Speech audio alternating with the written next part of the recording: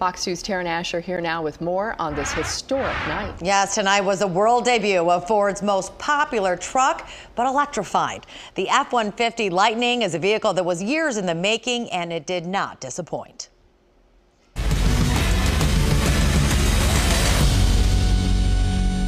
Welcome to the future. The unveiling of the smart and powerful Ford F-150 Lightning at the historic Rouge plant in Dearborn, expected to accelerate the move to electric vehicles. Bill Ford calling it a generational celebration. And that's what today is all about. Reinvention and improvement. Forward and upward.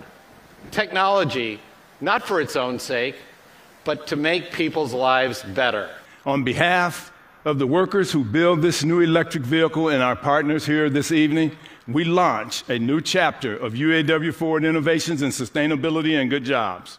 With a base price starting around $40,000, the sleek vehicle offers a 300-mile drive with an overnight charge, effortless torque, super intelligence with the latest in software, navigation, and wireless technology. If you lose power at home, like the ice storms in Texas, the F-150 Lightning will power your house for day upon day upon day. And it's all seamless and controlled through your phone on the Ford Pass app.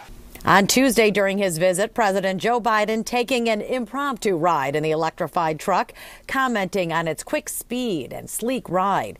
He hopes the popular vehicle will help bolster his plan to phase out gas-powered vehicles and move to clean energy. It's a truck that will usher in a cleaner future for our country. And it will fulfill our promise to our children and our grandchildren that our generation is committed to leaving them a cleaner planet.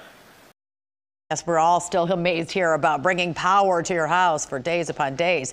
Well, unfortunately, though, on the day of the official unveiling, Ford also announcing the automaker will have to cut production at 8 plants because of the global chip shortage. And that piece of technology is very important when it comes to the auto industry going electric. Monica Huel.